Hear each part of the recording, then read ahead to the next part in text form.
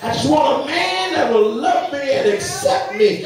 Accept me in my looking good and when I don't look good. Accept me in the morning. Accept me at night.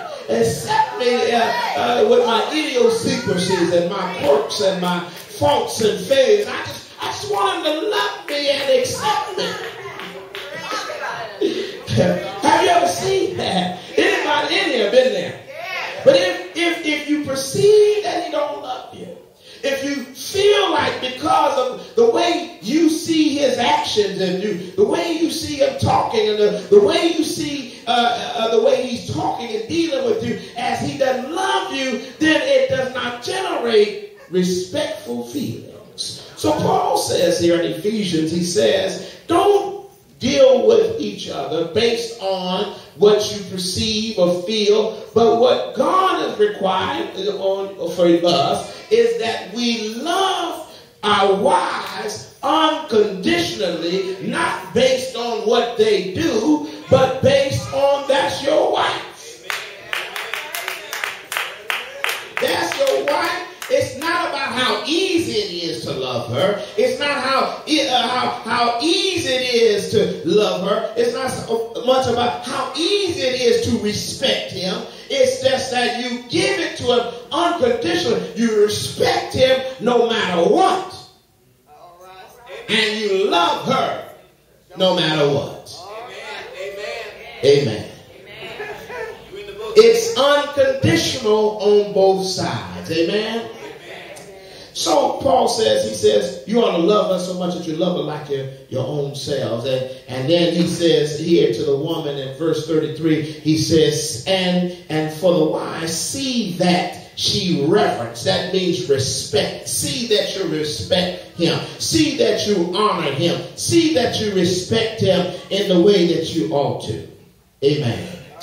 1 Corinthians, hold your finger there, but 1 Corinthians 7:28.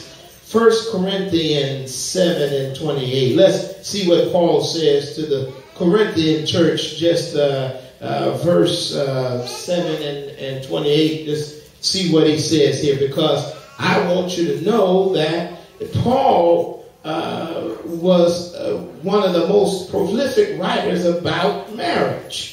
And he says in 1 Corinthians, I told you what he said 7 last week. I told you about, he talked about the due benevolence, because even in due benevolence, we have love and respect issues. So therefore, when it comes to sex and marriage, you have love and respect. Because without getting into much detail, a wife, if she's not approached right, she don't feel love. You just using them.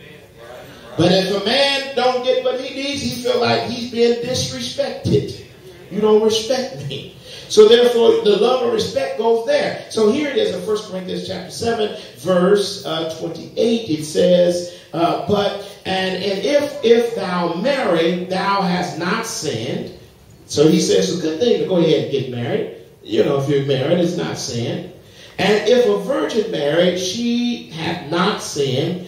Nevertheless, such shall have trouble in the flesh, but I spare you. He gives you a warning. If you get married, you're going to have some trouble. I don't ask for no amen on this one.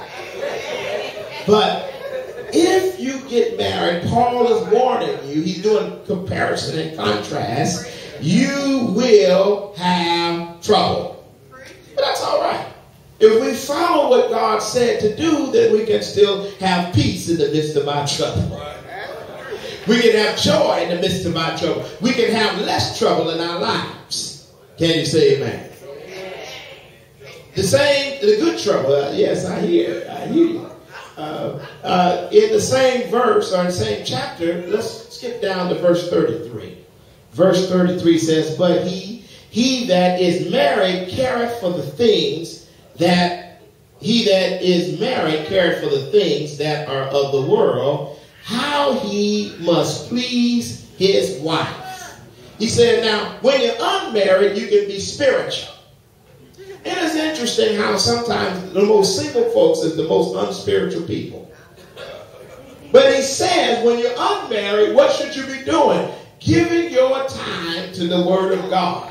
Giving your time to much prayer. You ought to be the most spiritual folks in the place. When you're unmarried, you got time to pray. You got time to fast. You don't need no consent for it. Just do it when you want to. You ought to be the most, oh my goodness, look like this, the singles ought to be, I tell you, the most powerhouse folks. Spiritually, they are. Because they don't have nobody to tend to. That's what Paul is saying in verse 33. He says, but he that is married cares for the things of that are the world. You got to consider what's going on in your life and the things of the world. How he may please his wife. Did you not know that most men, most normal men want to please their wives? Most men want to please your wife.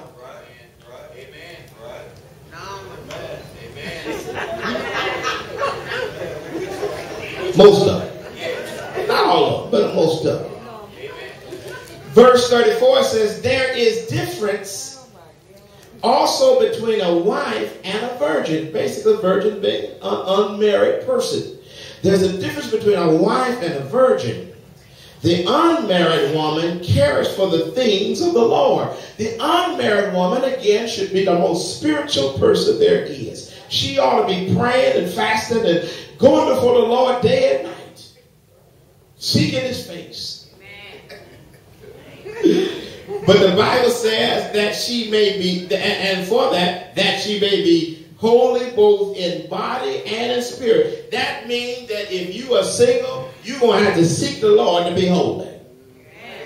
Holiness for a single person is just not automatic. You better pray and fast and really seek the Lord. Now, if you ain't praying and fasting, we know what else is going on. But anyway, it says that she may be holy both in, that's the implication of the scripture. If you ain't praying and fasting, you ain't holy.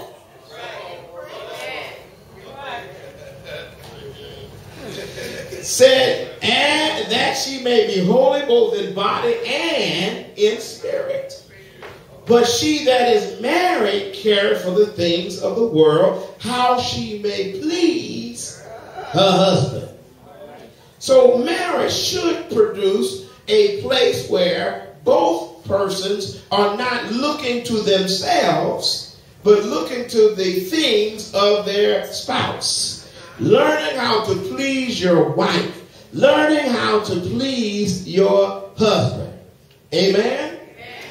I just thought that was a good scripture there. Often couples will say that the issue is that, she is just too sensitive, and she might say, well, he's just too touchy. But what is the real issue? That's not really the real issue. For example, when he gets home late from work and have not called you and let you know that he's going to be late, she may be waiting on him to let him have it when he comes through the door. She's ready to be sarcastic.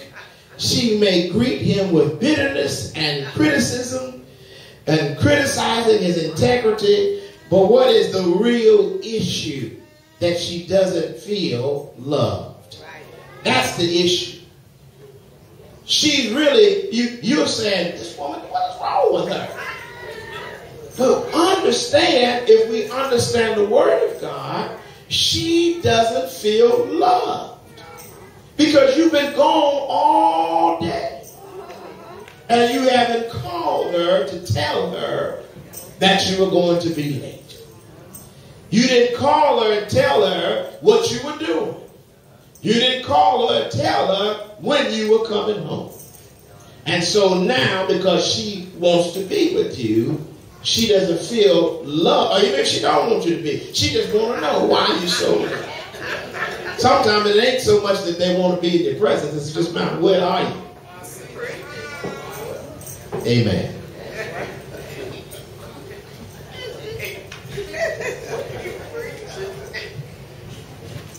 But even though she gives this kind of criticism, she's angry and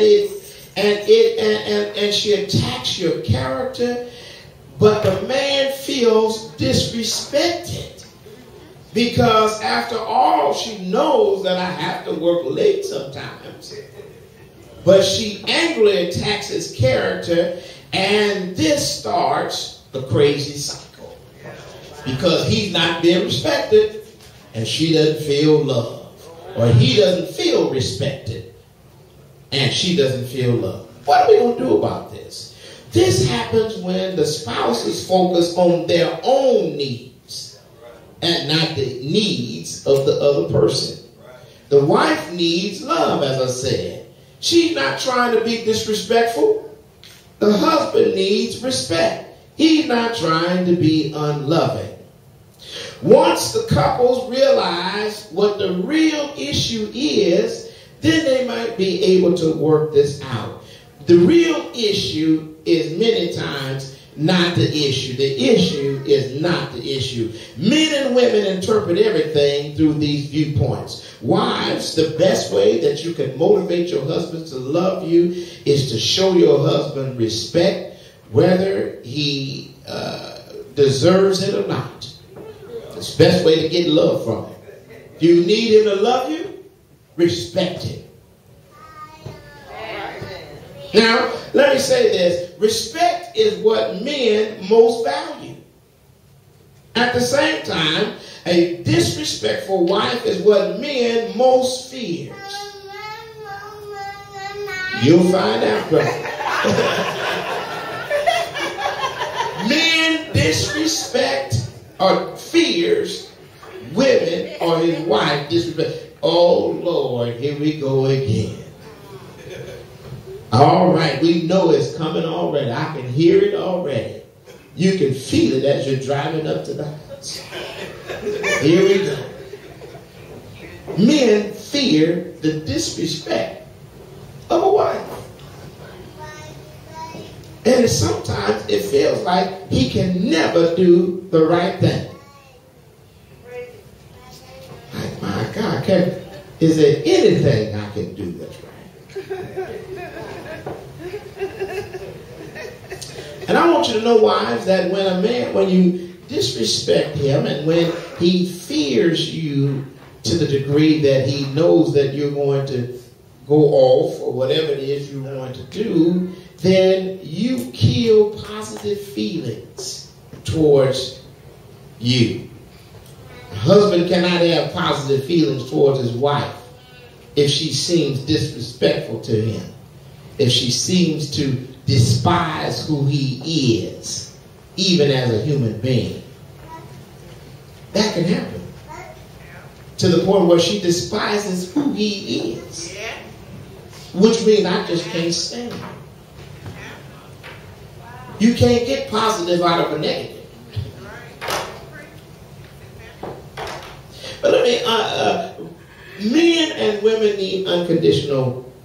She needs unconditional love. He needs unconditional respect. But let me qualify what unconditional respect really means. Unconditional respect does not mean, wives, that you respect sinful behavior. No. If a man is doing wrong in any kind of way, that don't mean that you respect that. But it does mean that you handle it respectfully.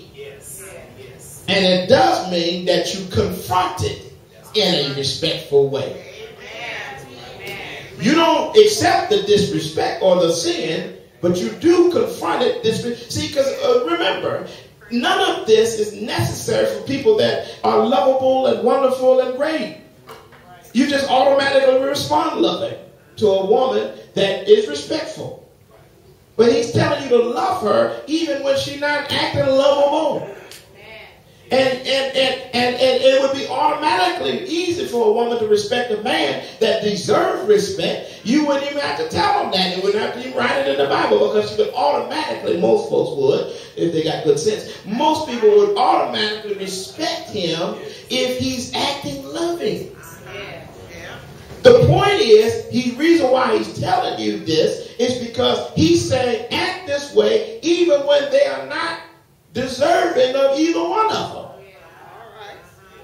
The challenge is to move beyond your natural inclination, but to be spiritual and to obey God's word, even in the face of trials and tribulations, and even in the face when that other person ain't acting right. So don't tell me you love me when I respect you completely. Because